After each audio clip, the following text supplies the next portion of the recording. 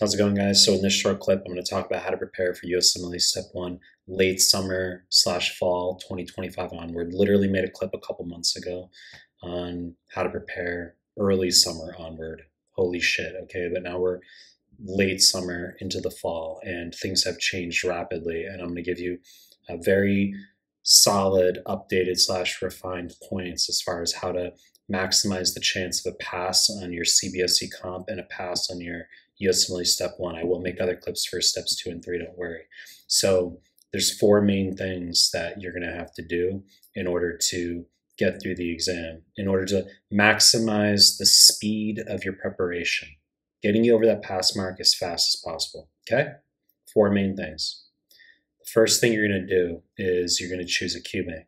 And elephant in the room is we just put out a clip yesterday that we've created steps 1, 2, CK, and 3 actual QBanks, which I'm linking below in the descriptions. Now, there's those of you who saw the clip yesterday and you know about the QBanks. There's those of you who are hearing about it for the first time right now. You're like, what the hell, seriously?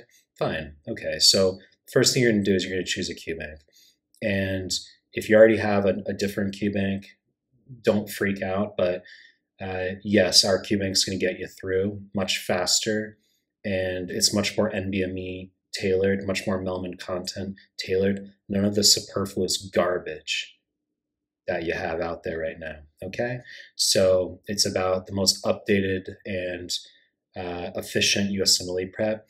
So I said there's 4 things. The first thing you're gonna do is choose a QBank, and never would have guessed it. We would recommend our QBanks, okay? Check them out and do the demos, and you can go buy it that way. So that's the first thing, QBank. And I'll make clips as far as how to prepare.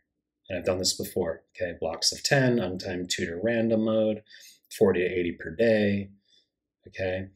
Second thing you're gonna do is you're gonna look at the Mehlman free PDFs / Anki. Now, the Anki are not free, the PDFs are. The PDFs are an 11 out of 10. They're a platinum fucking resource, okay?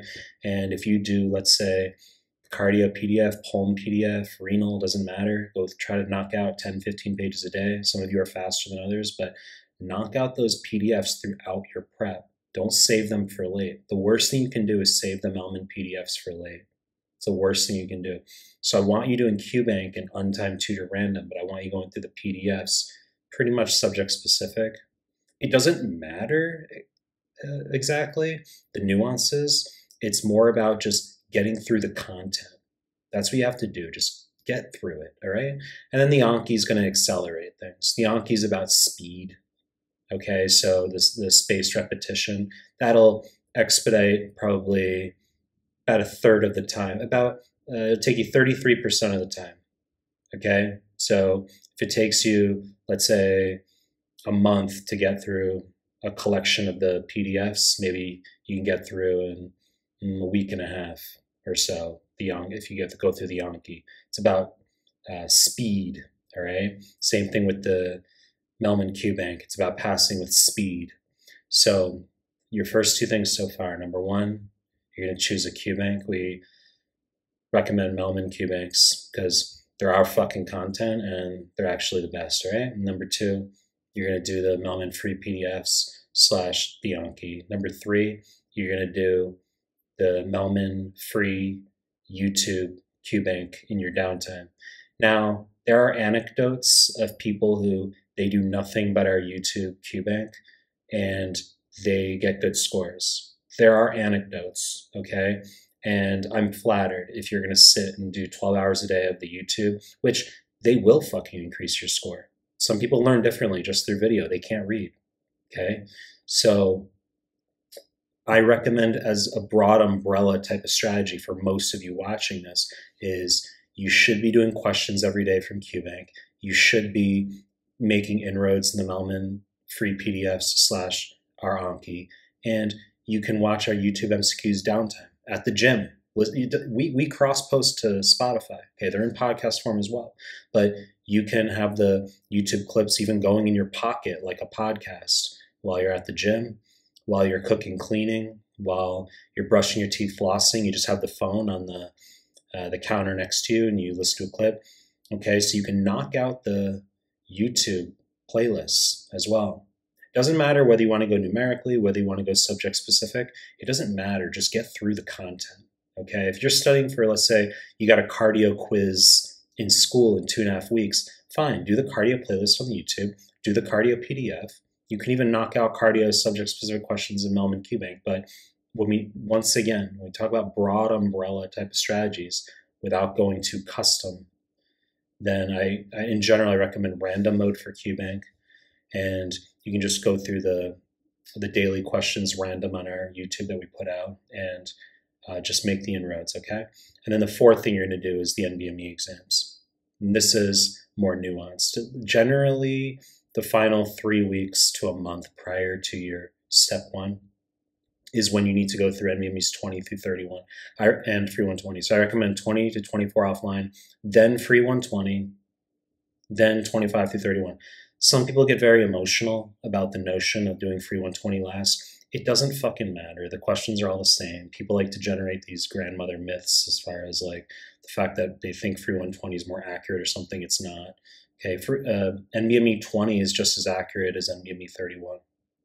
Okay, if we were to blindly give you NBME 5 from like 15 years ago, you wouldn't even notice the difference. Okay, so and the questions they repeat. There's questions from offline NBMEs on the new NBMEs, and then the questions repeat from the new NBMEs on the real deal. Questions repeat.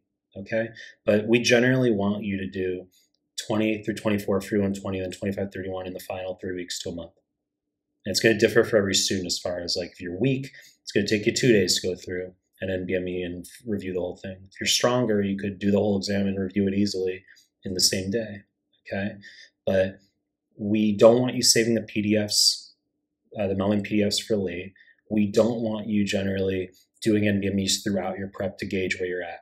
There's a time and place for maybe occasionally doing 20 or 21 offline earlier to gauge. But what I don't want is you doing like 7 NBMEs every, like 1 NBME every 3 or 4 weeks, like while you're prepping. No, terrible idea, okay?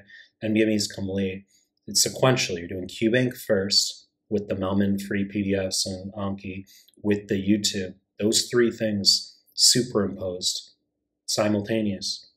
And then you're going to conclude that the terminal aspect of your prep is going to be the NBMEs, okay? And that's how you're going to max your scores on the step one, max chance of a pass, okay, internal score. Let's say you get a 78, which would be very high for a lot of you doing your comp CBSE.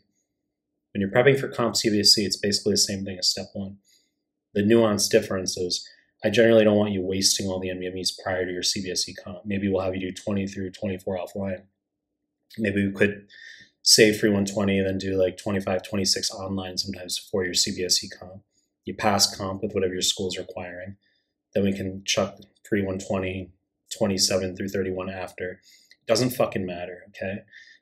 It's custom for every student. But in conclusion, 4 things you're going to do once again. You're going to do QBank, Mehlman, QBanks for steps 1 to CK3. They're linked below.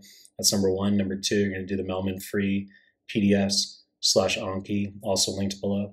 Number 3, you're going to do the Mehlman YouTube clips, do the daily clips, go through the playlist. Very fucking excellent QBank, okay, here on the YouTube. And number 4, you're going to do all the NBME content. You know the deal. I'm just going to make more content. I'm going to subscribe to my channel. Appreciate your time. That's it.